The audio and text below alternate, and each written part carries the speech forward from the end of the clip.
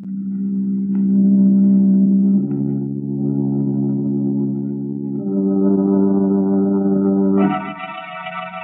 Tea and Lipton Soup present Inner Sanctum Mystery, starring Irene Wicker.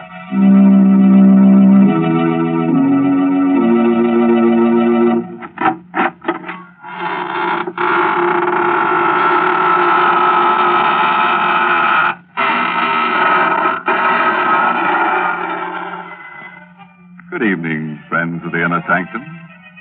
This is your host inviting you in through the squeaking door. Ease yourself in. The welcome bat is out. Pick yourself a place to stand. You have several choices. You can stand in awe, or stand aghast, or stand rooted to the spot. Or if you find you can't stand it at all, just stretch out on the floor and lie still. You'll have plenty of company there before we get through with tonight's list of victims. Good gracious, Mr. Host. I don't think I'd enjoy that company. Well, they're not very lively, Mary. In fact, you may find them a little stiff at first. But they won't interrupt if you want to talk. And you know I do want to talk, Mr. Host. So suppose you go greet your other visitors while I have a little chat with our Lipton listeners. You know, folks, sometimes when you're trying to describe a thing, you find it's very hard to think of just the right word. But that doesn't apply when you set out to describe Lipton tea. For Lipton is so different from other teas. Its flavor is so extra special that there's a special word to describe it. Brisk. Yes, brisk is the tea expert's word for full-bodied, tangy flavor. Oh, but then why bother with words when Lipton's itself can tell you so much more? You'll taste the difference right away and discover how much Lipton's brisk flavor adds to your enjoyment. Yes, with Lipton's, you get all the goodness nature puts into tea. So for deep-down satisfaction, folks, fill your cup with brisk-flavored Lipton tea. That's a good idea, Mary. And now, friends, if you'll just reach over and switch off those harsh, bright lights, we'll begin our story of The Creeping Wall by Sigmund Miller, starring Irene Wicker in the role of Karen Jeremy. Just let the soothing darkness envelop you like a straitjacket. You'll be surprised how nervous you'll feel. Here's Karen now. Can you think of anything more absurd than being afraid of the walls in your own home? Why I should feel that way, I don't know. My husband Horace seems to think it's just a case of nerves. Walls are just made of wood and plaster.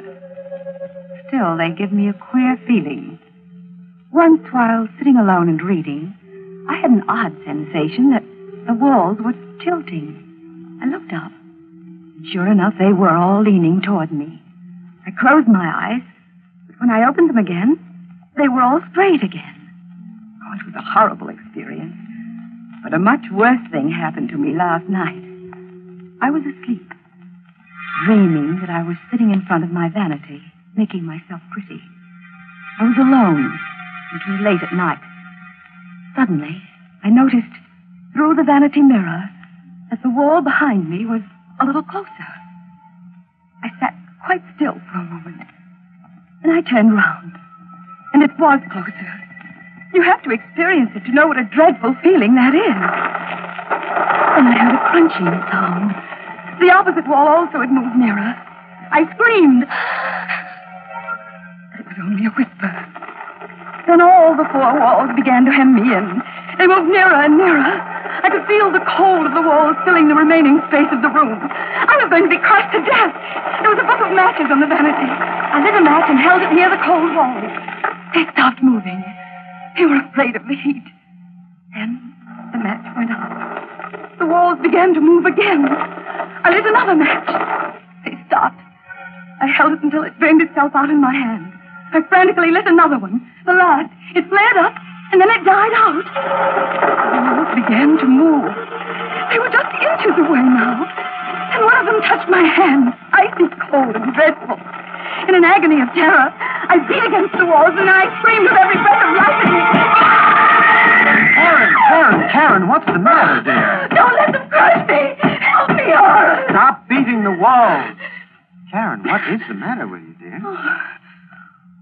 Oh, I'm dreaming. The walls were closing in on me. I had to light matches to stop them. Oh, Horace, it was ghastly. I'll never forget it so long as I live. Well, nightmares are always frightening, dear. You threw the covers off, and the room's very cold. That's what probably brought it on. You forget it, darling. The dream won't come back. We talked for a while, and Horace dozed off. But I remained wide awake. I tried to sleep, but I couldn't. I even tried counting sheep. While I was counting, I got a sick feeling the walls were really closing in on me. I continued to count. 14, 15, 16, 17. The walls were coming closer. I mustn't believe it. It was my imagination. Only in mind. 18, 19, 20, 21, 22. I could feel the walls hovering over me. They were moving silently this time. 23, 24, 25, 26. Karen! Get some water quickly. The curtains are on fire. They were on fire. The flames were creeping up the curtains. Here, help me pull the curtains down. Here's the water. How did they get on fire, Horace? Well, there's a book of matches on the floor, Karen. Here's a burnt-out match. I didn't do it. Oh, believe me, Horace, I swear I didn't. Darling, you haven't been feeling well lately. I think you ought to see Dr. Gustafson. I'm you sure don't that... believe me. I wouldn't do anything like that. I couldn't. You probably weren't aware of it. Probably nothing serious. Dr. Gustafson's a very good man. Now, Karen. Don't be a baby, darling. All of us get ill sometimes.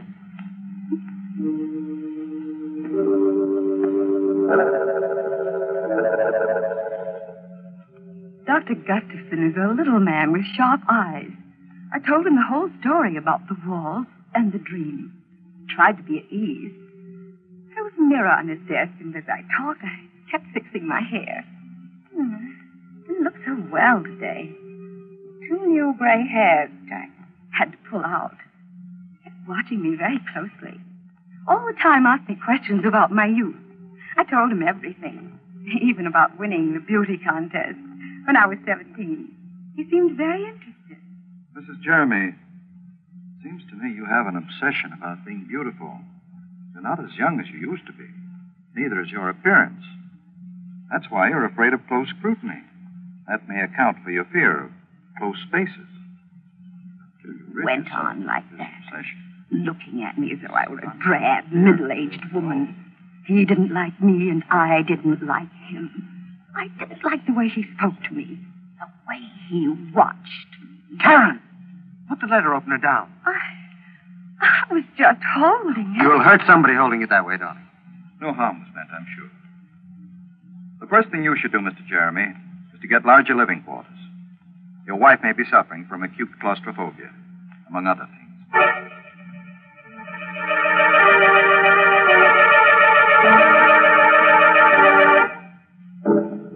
I was glad the visit to that horrid little Dr. Gustafson didn't influence Horace at all. He still loved me. Told me I was the loveliest woman in all the world. One day he came home in great excitement. Darling, I've got a wonderful surprise for you. I've just bought the famous Meadow Mansion. Oh, Horace, do be careful. You mussed my hair.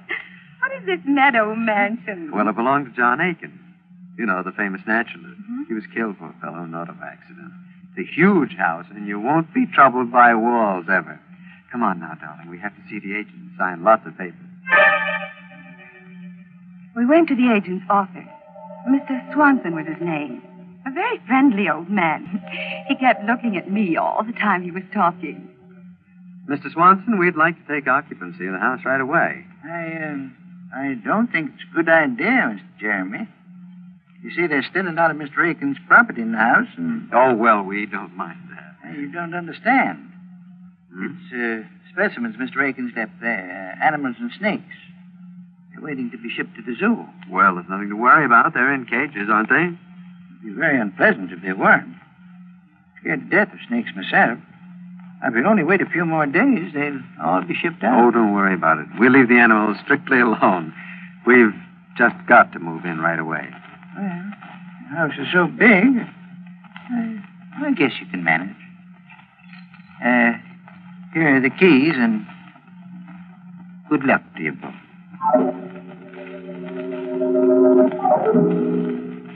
Meadow Mansion was magnificent. It was big and gracious. The rooms were huge and beautifully decorated. The high ceilings gave you a wonderful feeling of freedom. But the drawing room was loveliest of all. A large prism chandelier hung in the middle of the room, and the walls were paneled halfway up to the ceiling. But most exciting of all, each wooden panel had a darling little mirror set into it. There were easily 100 such mirrors. Oh, it was very gay. You could see images of yourself anywhere in the room. It was all breathtakingly beautiful. Except for a picture on the wall of a very flashy-looking woman called Delilah. Well, darling, how do you like our new home? Oh, it's wonderful, Horace. I love it all. Everything. Except that picture. Oh, you mean Delilah? Well, that's a fine painting, dear, of a very beautiful woman. Well, she looks evil to me. Darling, I do believe you're jealous. You needn't be. She isn't half as pretty as you are. Alice! Alice, answer the door, please. We didn't talk about the picture anymore because Mr. Swanson, the agent, came in to see how we were getting on. I left Horace talking to him, and I wandered into the next room. There were a dozen cages standing near the fireplace, ready to be shipped off to the zoo. There were mostly snakes and lizards in the cages. All of them were quite motionless, except one. It was labeled Bushmaster, Venezuela. Very odd name for a reptile. Fearfully ugly, yet it fascinated me. Some 4 feet long, fat and clumsy looking, yet it slid round the cage with wonderful grace, kept moving round and round, trying so hard to get out. It looked at me pleadingly, and then I found my hand on the safety catch. I drew it away in horror. They kept going round and round the 4 glass walls. Must be maddening to have walls so close they touch you all the time. I remembered what a terrible feeling it was to be frightened of walls. Then suddenly, the snake was in the middle of the floor. Karen, don't move! Good heavens. It's out of the cage. Stand still, Karen. I didn't move. Not one bit. I wasn't frightened. I was only wondering how it had escaped from the cage. The snake lay there in the middle of the floor with its head up, hissing. And it started to move. It slid in a wide circle toward Horace and Mr. Swanson. It's coming towards me. I've got to get out of here. Don't run! But he didn't listen to Horace. He started running and the snake struck him. It struck him twice in the left. Then he continued running past me. Then suddenly he fell. Horace picked up a chair. He smashed it down on the snake. He smashed it again and again and again till it was dead. His body is swelling. He's dying. I didn't open the cage. I swear to you I didn't. It got out by itself. Oh, the door must have been loose. Please believe me, Horace. I didn't open it. I couldn't have opened it. You must believe me. You must. Oh, you must.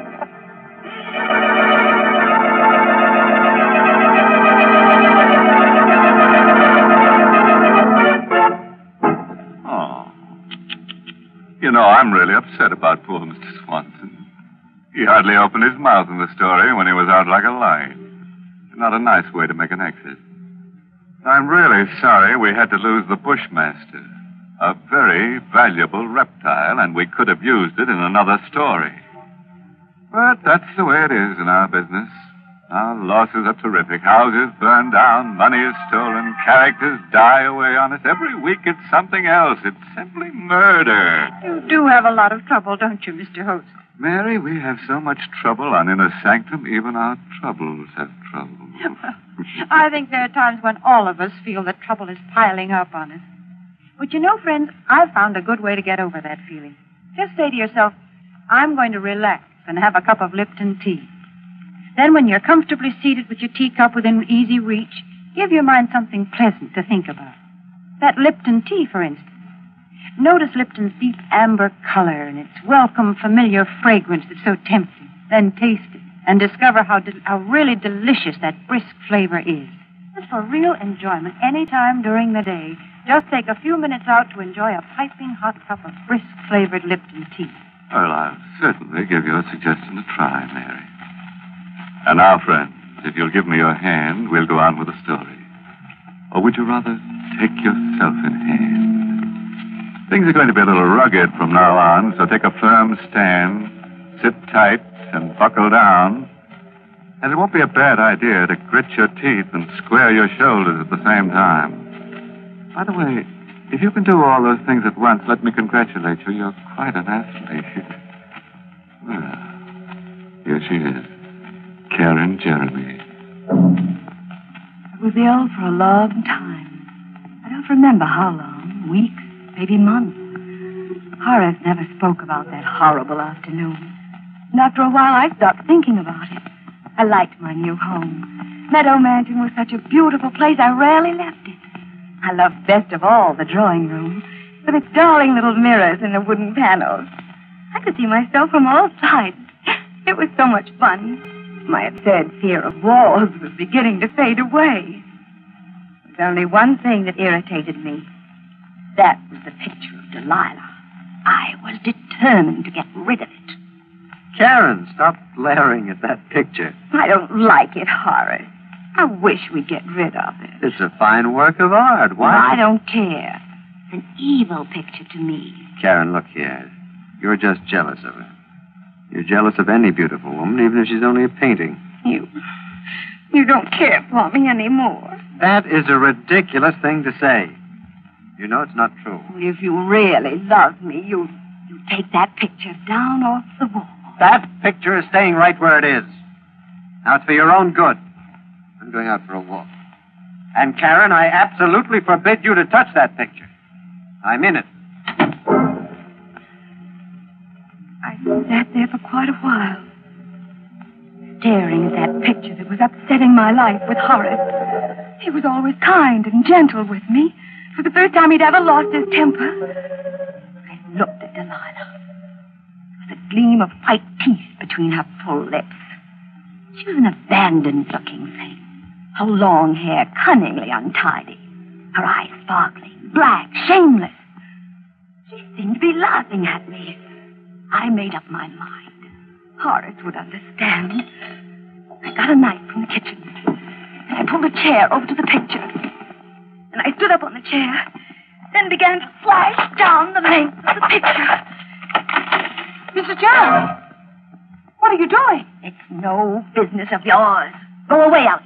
Oh, you mustn't do that. Mr. Jeremy will be angry. I told you it's none of your business. Please. Please come down off that chair. You're destroying a beautiful painting. You meddling little fool. I'll teach you to interfere. Mrs. Jeremy, I've put up with you for a long time. Nobody's ever dared to slap me. You vicious, miserable hag. That's what you are, a hag. For years I've pampered you. I've always told you how beautiful you were, how lovely you looked. Well, maybe you were beautiful once, but now you're just a self-centered, haggard old woman. But just look at your face. She was lying on the floor, silent, bleeding. I didn't stab her. It wasn't me. It couldn't be me. I wouldn't do such a thing. I looked at myself in the paneled mirror. I looked pale. My hair was all untidy. And I thought of Horace. He would never believe I didn't do it. He'd look at me in that piercing, sad way. No, he mustn't see the body. I must hide it before he gets back. I dragged her over to the closet. And I hid her body in the corner. I locked the door with a key. There was blood on my hand.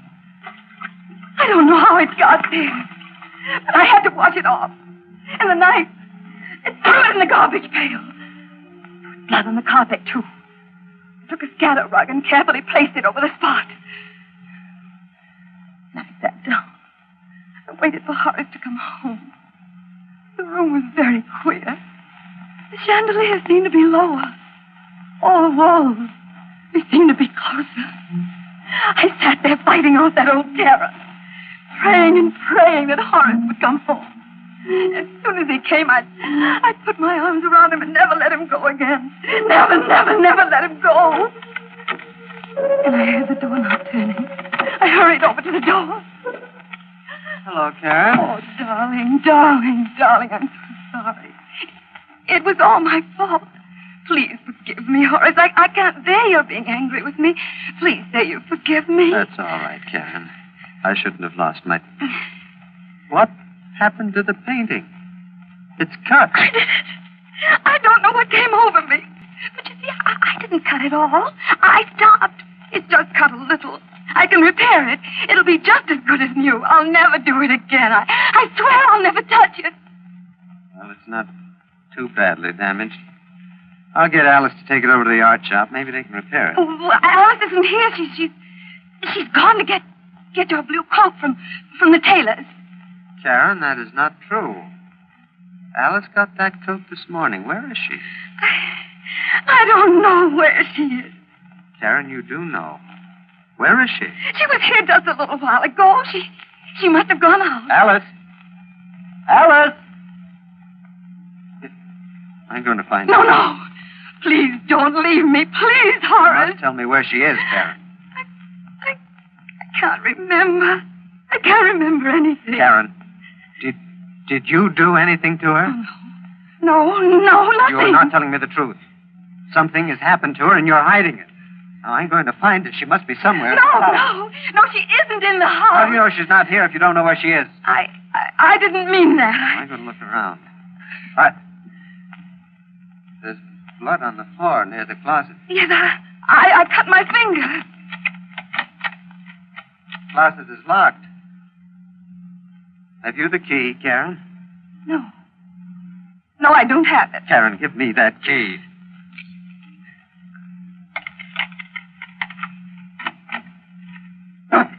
Karen! You killed her! No. I didn't kill her. I couldn't do such a thing. I saw her lying there on the floor, so I hid her in the closet because I didn't think you'd believe me. But I didn't kill her. I didn't do it. I'm going to get Dr. Gustafson, Karen. Maybe he can help. Please don't go. I can't bear being alone. The walls, they'll crush me if you leave. I'll be back as soon as I can. He left me in the room all alone. I looked at myself in the mirror. All my beauty was gone. I looked haggard. I wasn't beautiful anymore. My face was all wrinkled and pale. My hair hung down lifelessly. I was ugly. I mustn't let Horace see me now. I looked evil. I bolted the door. I didn't want him to come back and see me looking this way. He would hate me. The walls were moving again. They were very clever. They waited for Horace to leave. They were afraid of him. I looked at myself again in the mirror. There were dozens of me. Then something very strange happened. All the images of me began to come out of the mirrors, right into the room. It was incredible. They were all ugly. They kept coming out of one mirror, going back into another. I watched them. They began to move very fast, in and out, in and out, in and out. It made my eyes hurt to watch them. The walls were moving slowly, but they couldn't fool me. I knew they were moving because the picture of Delilah was nearer than ever. She was still laughing at me. I could even hear her laughing. She pushed one leg out of the picture frame, then the other. She came slowly toward me. Hello, Karen. Don't you think I'm beautiful? I didn't answer her, but she kept on talking to me. I'm Delilah, and I'm going to cut off your hair. Oh, I couldn't stop her. She laughed as she cut my hair. It made me very, very sad. I began to cry. She began to cut faster and faster because the walls were very close now. I could even feel their coldness. Don't be frightened, Karen. I turned around. A man I never had seen before. He had a kind, good face. He looked at me tenderly, admiringly. I'm Meadow, the spirit of his love. You mustn't be afraid of me. I think you're beautiful. I've always admired you. You're even lovelier than Delilah. Oh, please help me, Mr. Meadow. The walls are so close. They're going to crush me. If you get into the picture frame, they won't be able to harm you. Quickly, before Delilah comes back. Open the door. Hurry. You'd better hurry and climb into the frame, Karen, before it's too late. Alan, open the door. Hurry. You haven't much time. You'll be safe inside the picture. Merciful heaven, her head. In the picture frame. Karen, you cut your hair off. It's amazing. She looks 20 years younger. And she's beautiful. I'm safe now, darling. The wolf can never get me. Ever.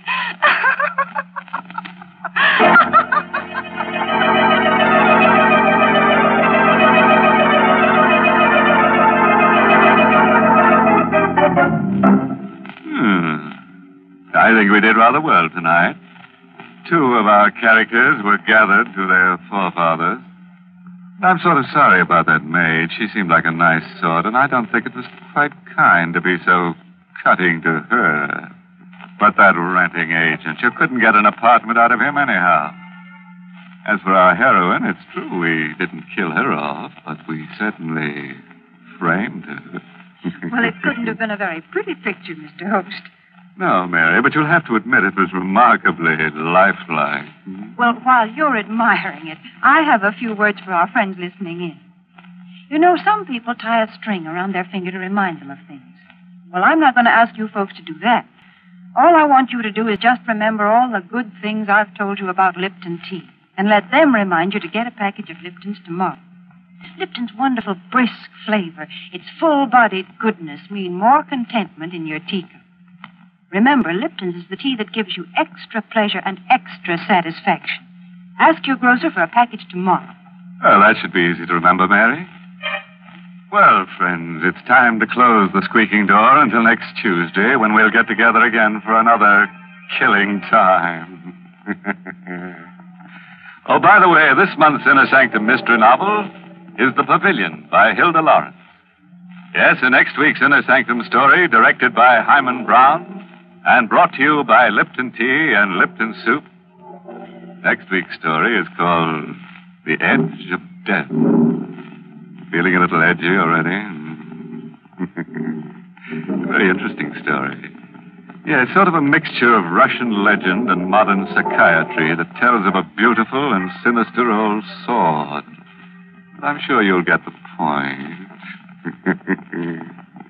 So, until we meet on the edge of death next Tuesday, good night. Pleasant dreams.